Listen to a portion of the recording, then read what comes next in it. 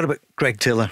What did you think? He's been mentioned a couple of times, arguably man of the match. What do you think of his game and how he's improved this year? Yeah, certainly with the new signing coming in, he's probably thought to himself, right, I need to step it up a level. And as I said, a lot of people goes on about Jota and Kyogo and Callum McGregor, and rightly so, because they're top players, but he was very good yesterday. You got to take your hat off to him.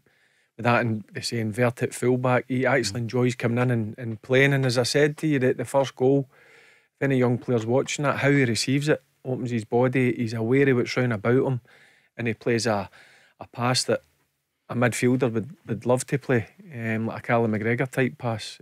But no, he looks to me if he's got that bit between his teeth, because he wants to make sure he's in that starting 11, because he knows that there's players on the sideline that are going to be breathing down your neck. If you don't perform, you're going to be out the team. But he was very good, and as I said, he's one of the ones where week in, week out, let's be honest, he never lets you down. He does. I mean, Celtic supporters that I speak to, he's a steady 7 out of 10 every single week. And look, the manager really rates him. You seen the interview after it, Jota acknowledging what he does for the team.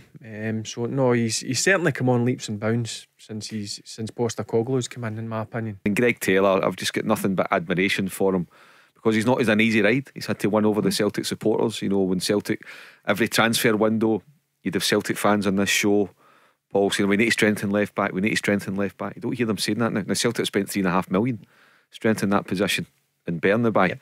But Greg Taylor has just kept his head down, never mumped and moaned, had to come through a lot, and at £2 million, Neil Lennon signed him, remember.